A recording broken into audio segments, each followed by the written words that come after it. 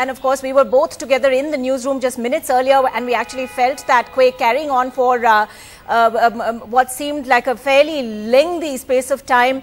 Of course, details that we are now getting at this point is that this is an earthquake measuring 7.5, but in the Hindu Kush region of Afghanistan. So clearly those tremors being felt far and wide if we felt them as strongly as we did in Delhi and the national capital region. But perhaps also to just point out at this point, comparing this to the Gujarat earthquake would be perhaps premature, but we do know, we saw it here in our own office where the entire building was evacuated within a few minutes of those tremors being felt. Similar scenes really playing out across the national capital region, and indeed in several other places. We're also hearing that tremors were felt strongly in Pakistan as well.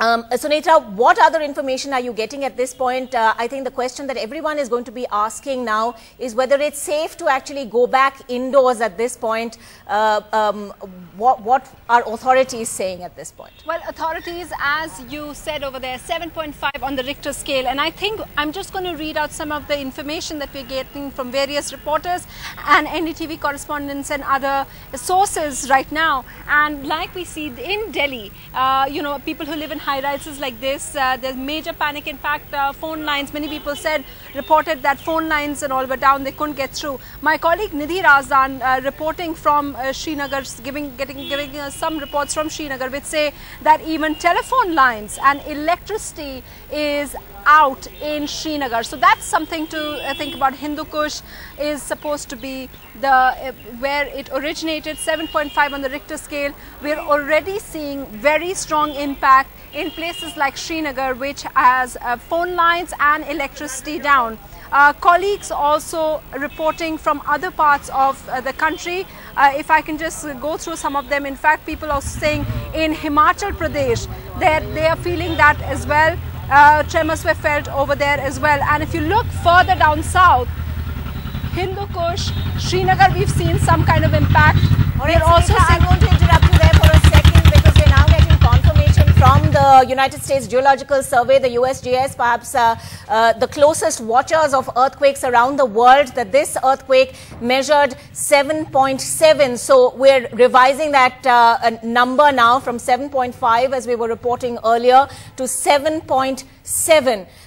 That's the latest information that's coming in from the US Geological Survey. Let's also now listen in to some first reactions coming in.